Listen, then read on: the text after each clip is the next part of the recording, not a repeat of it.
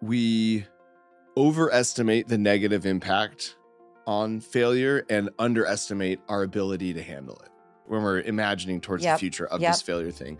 And what I'm finding is just the more reps I do it, the more times I do it, you do normalize to it. Yeah. So I think like I get that fear and I recognize that it is different when you're in front of other people, but it's one of those things that just like it's exposure therapy, and fail small in front of small groups of people. And then you can eventually fail bigger and bigger. But even still, like I will say this framework really does help. You know, I'll have videos that will bomb and they'll be a 10 out of my last 10. Like, and it stings. It's like falling in that pit, but it's like, oh, you know what though? This kind of makes sense because we started a little differently and we did it this way.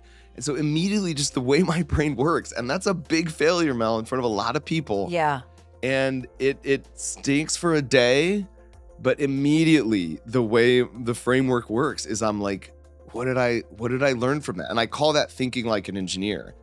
Meaning like, you know, to get the rover on Mars, we tested so many things because you just don't know. And no one, if you have a test that fails at NASA for a landing strut, no one's like, oh, you're a failure. It's like, oh, great. Now we know the limits of what this thing can do. So let's redesign it, right? As an engineer, this is just how you think. Like if you are not failing, that's a problem. Yeah. Right? Like you need to be testing the limits to understand, like if you're being so conservative on everything, you have no idea how much bigger and cooler this thing could be, right? Each time you fail, you are learning something. You're learning one more way not to do it. So I think if they could approach it that way and find the positivity in the fail and the learning in the fail, then it gives it a purpose.